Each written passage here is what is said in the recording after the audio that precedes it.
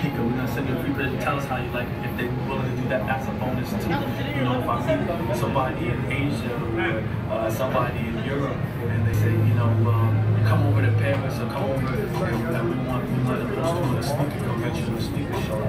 That's the thing you have. They won't subscribe to you.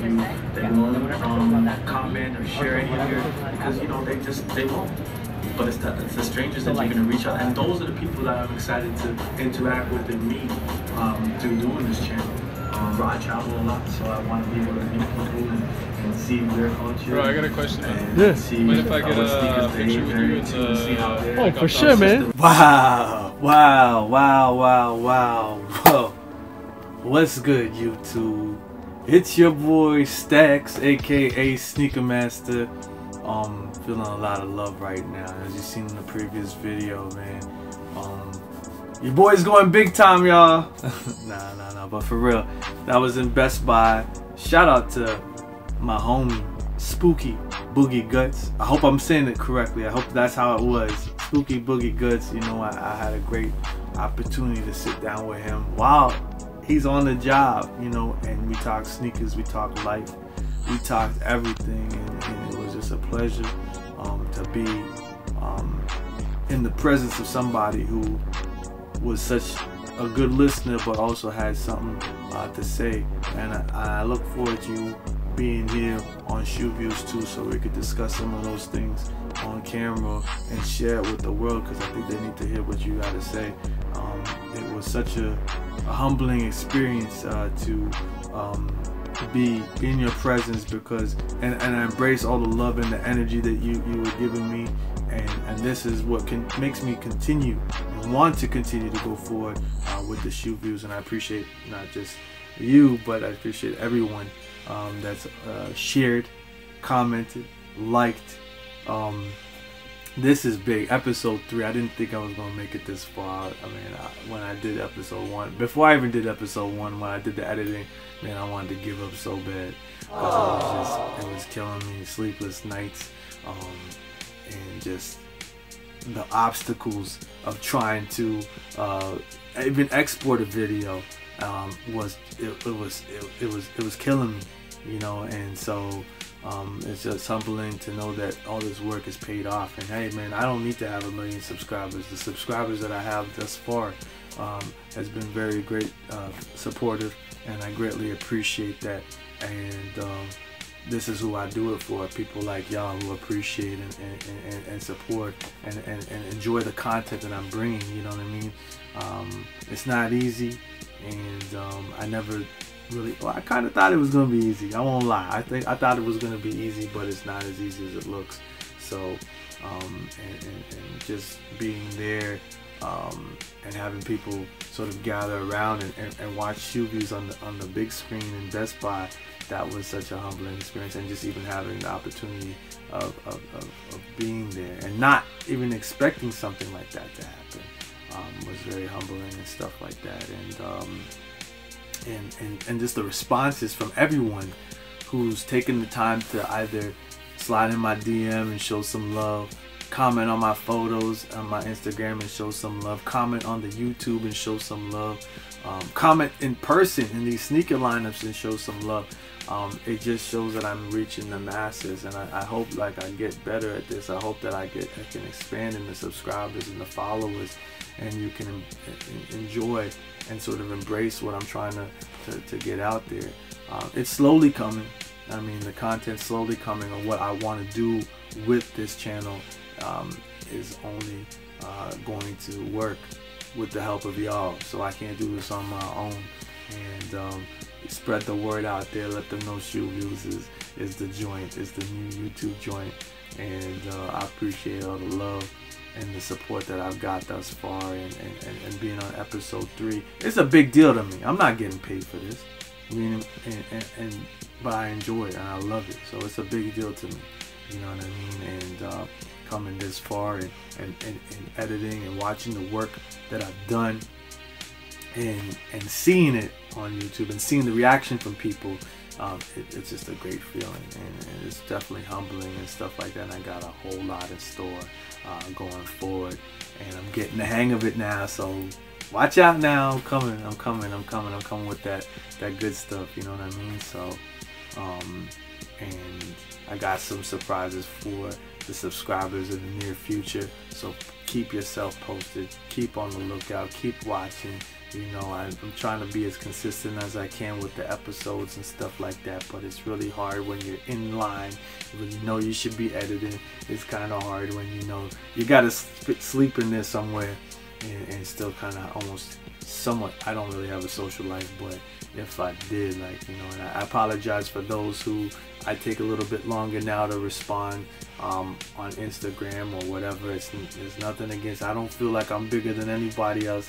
It's just let you know that your boy is putting in a lot of work, a lot of sleepless nights to get this content out, and I'm doing it for the love. I'm not doing it for anything else but the love of the culture, the love of just wanting to share a lot of things with y'all and stuff like that. So.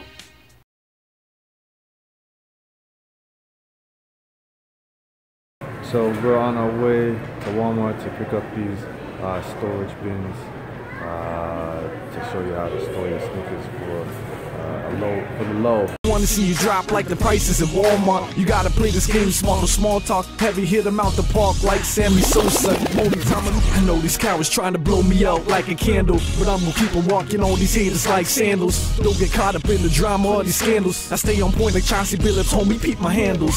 Cause when you this hot, they all wanna fan you, but they wanna see you drop like the prices at Walmart. You gotta play this game. What's good, YouTube? This your boy JStaffz, aka Sneaker Master, and here on site in Walmart, because I was trying to show you how I store my sneakers and the most economical way for you to store your sneakers. Now, on the container store site, if you live in Canada, it can get quite costly. So I think 3 of them cost about $60, and after the US exchange or the Canadian exchange plus the shipping, you're looking at close to $90 after taxes and conversion. And that can get quite costly, especially if you collect as many sneakers as I do. So you're spending way more money than you're really supposed to. And on top of that, if you have a huge size foot, I'm talking about maybe 11 and up, then, you know, it gets kind of weird, because I don't really like to have my sneakers laying down. I need to stand up tall, just like me. So this is where you can see my home. I left the tag on there so that you can see that I actually purchased this from Walmart. I know in Michigan they sell them for about $10.97. Over here, if you get a look, the price is $19.97, 13% taxes. You're looking at about $22. Yeah, and here it is. So as you can see my setup, and I see a lot of folks on my IG starting to now convert to this type of storage. And I respect y'all for doing it. I don't call it swagger jacking. I respect y'all for doing it because, you know, it's just spreading love, and I want to spread it out here. Some people told me, don't tell them where you got it. Well, why not? I mean, these things are always in stock. I want to make everybody's sneaker collection look fly, look good, and stuff like that. I'm not a hater, you know what I mean? So I want to share what my knowledge, and this is what Shoe is about sharing the knowledge, sharing the culture, sharing everything. So as you can see, in the inside there, I should get this open. I should probably open. It's big one, so it's all good. It's not. But in the inside here, it's big enough to fit up to a size 12, maybe even a 13 in there. And you can put it real tall, even with your high tops in there. And it sits in very nice. It's got the clear screen on it. And you can see how it sits well in my house. Yeah, so I mean, you can move the tag to make it look clean. I just kept the tag on because I wanted to show y'all. I had a few comments where it was like, so why you leave the tag on it? I left the tag on it because my intention was to share with y'all. This is where I get it from, the Walmart. You can also go with a white version. I mean, this is not the right white version, but they do come in white as well, right here. Me, I'm not a fan of white sneakers, so I don't like my fingers black, just in case my hands are dirty and they touch it, or any type of stuff and whatnot. It won't make it look dirty. It won't make it look. It'll make it look clean. But if you prefer the white look, you can go with that one as well. All right, my YouTubers, and I just wanted to share that with you. And I hope that this type of storage is cost efficient as it is for me. And I mean, no disrespect to the container store or whatnot, but I guess a little bit pricey when you live on this side of the north side of the border. So I hope this how you guys know how to store your sneakers in this cost efficient way. All right, y'all. Setup is not quite complete, but this is how it will look when you stack. On top, it's a pretty clean look, and also if you don't want to spend a lot of money on those sneaker containers at the sneaker container store, the container store, this is a great cop for y'all. I know a lot of people will follow me on IG and started using this method because it's just more cost efficient, and it's still a clean look. If you wear a bigger size of foot, then what happens is you're able to stand your complete shoe upright fully, and it's just a pull-out drawer, very clean, keeps the dust away, goes in quite easy, and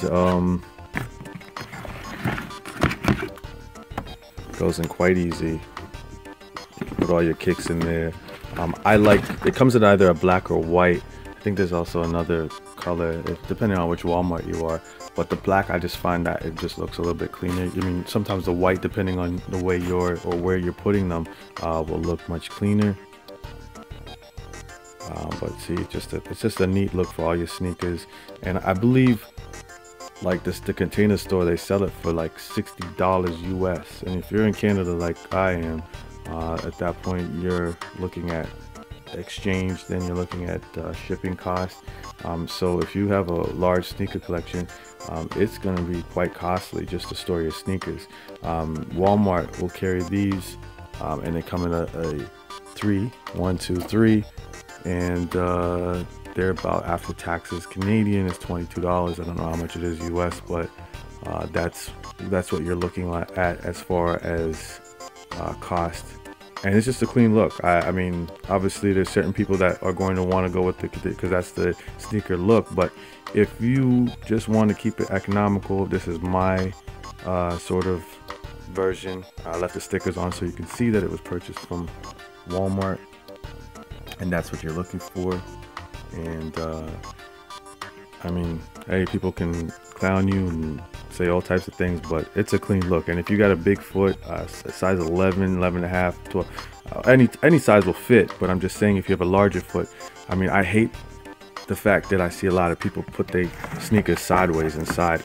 This one, you can keep your shoe right upright, stand tall, and it's just a better look in that sense.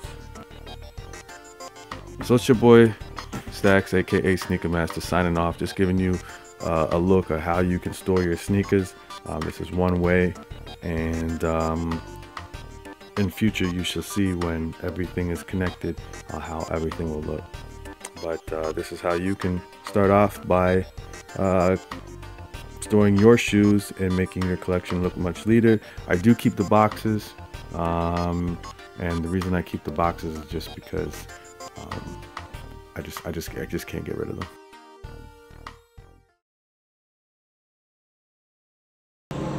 It's Friday morning, 5:01 a.m. New location, Exclucity. Travis Scott's, gold toe ones, restocks. Let's get it! Yeah, I knew about that, yeah.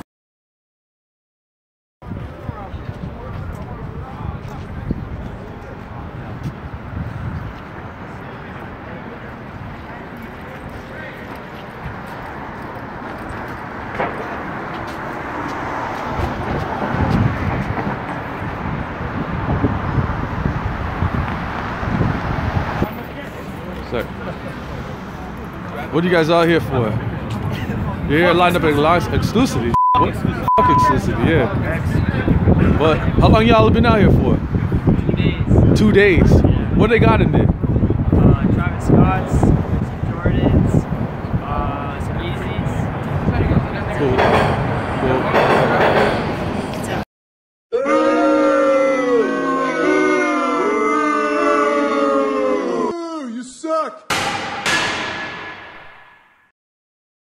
I love sneakers.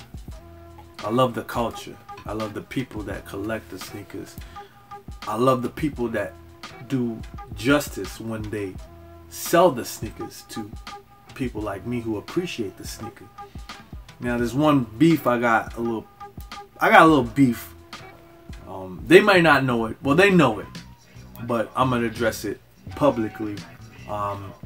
There's a store that just recently, over the last few years, opened in Toronto, created a little bit of wave. I go way back before they came to Toronto. I shop at Exclucity. I shopped at Exclucity, and this is when they were downtown Montreal, and got prices for the low. And I mean, sneakers that we saw fly off the shelf, they had boxes upon boxes of them. Almost even made me question their authenticity of the sneaker itself, because you know, I was seeing like BHM, LeBron 11s there, and certain Jordans that were just on sale for ridiculous prices. And I walked in there, and the staff was so friendly and welcoming. It was just a great vibe when I walked into that store in Montreal, and they were just really helpful and just really down to earth and mad cool. Now they recently, I don't even know because I don't keep track of this store out here, opened a store in Toronto. They got a little bit of a wave, then they branched off, opened I think a store in Brampton, and then they opened a store God knows where, but then they just recently opened, what you saw in the video, a store right on downtown. So now they're competing on Yonge Street, the longest street in the world, by the way. And they opened a store right down the street from the Jordan store, right down the street from House of Hoops, right down the street from Champs. And then you got the big Eaton Center Mall. If you know Toronto, this is where you need to go. Champs, Foot Locker's in there as well. Now you have Foot Action in there. So they're competing with all these stores.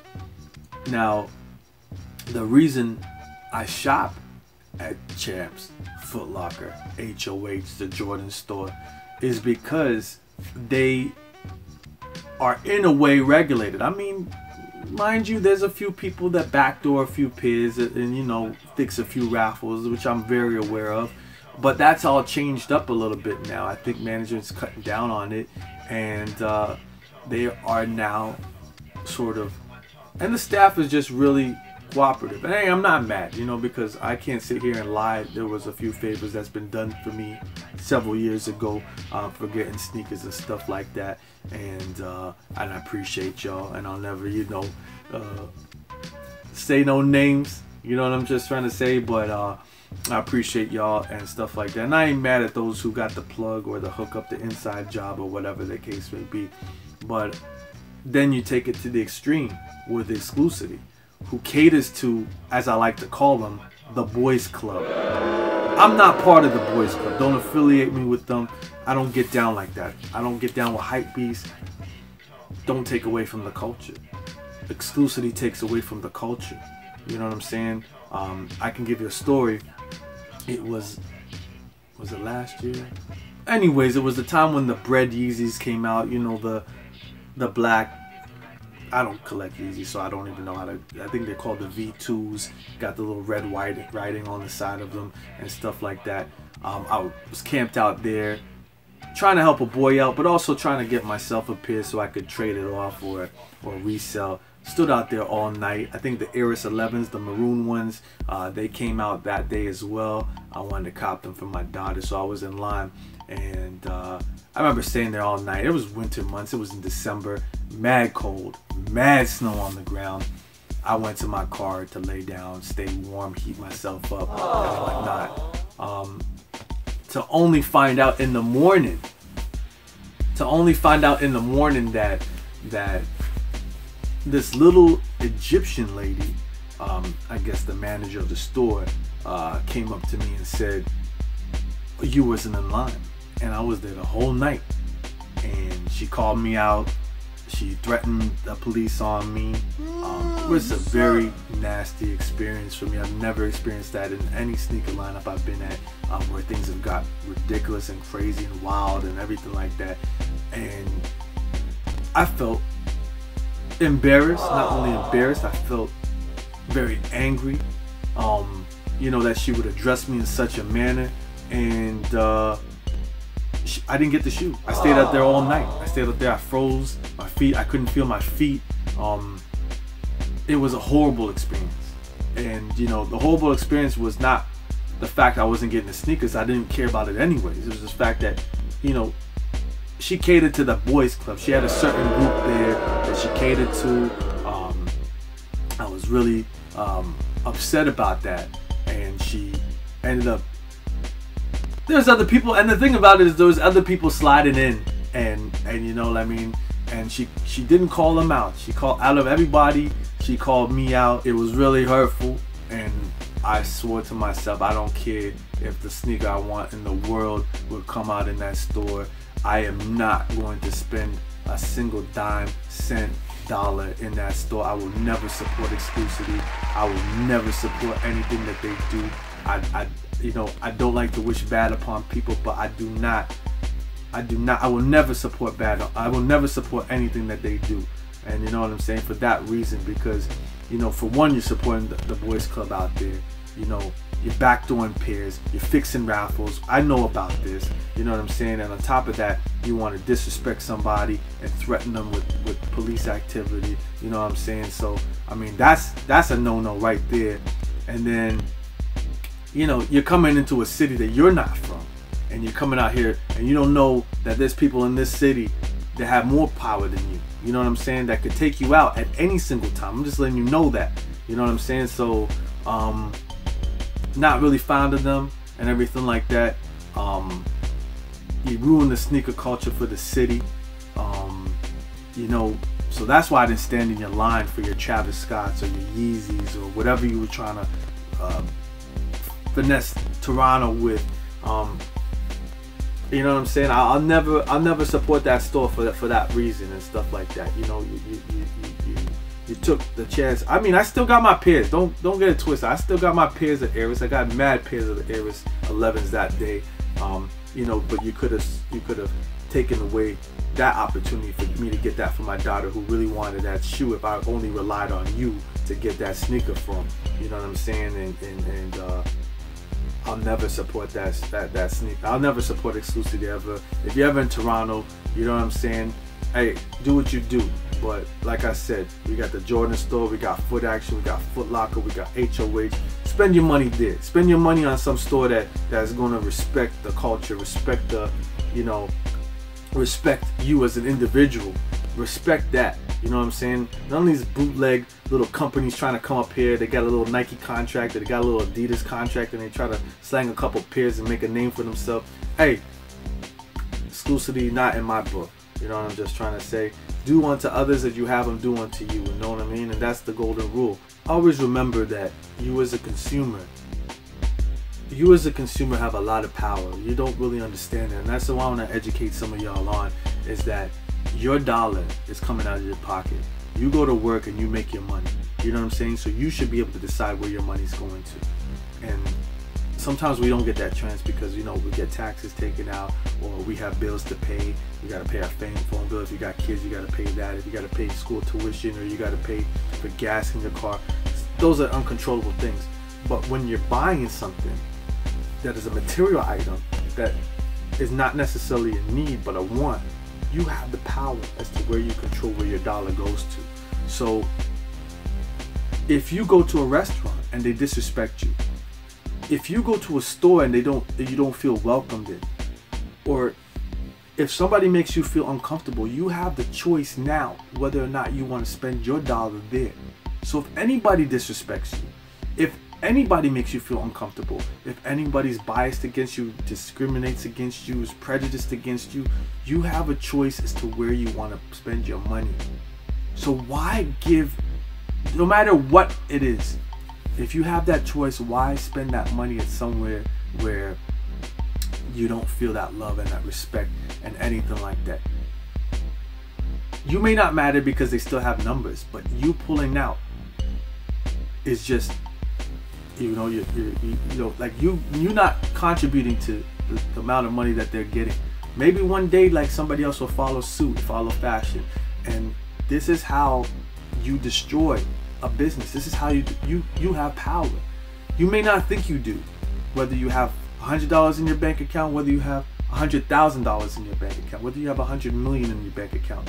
You have power as to where you spend your money. So do not allow yourself to fall victim to these people who disrespect you, who make you feel not welcome, who do not want you to have what you have. You control where you spend your money. So make sure that I will never spend a dollar, a dime, a nickel, anything. I will not even like throw a penny in front. We don't have pennies out here no more. But I would never even throw a penny in front of that Exclucity store so that they can even walk out the store and pick that up and put it in their cash register. Because it's a respect thing. It's a respect thing. It's you control. Just remember, y'all, if I'm giving you any knowledge right now, you go to a restaurant and the service is bad, you don't gotta tip them or nothing like that. Do not spend your money on somebody who doesn't appreciate you, who doesn't respect you. You have that power. Stand up for what you believe in. Make sure that you use your power. You have a lot of power, and you gotta use it.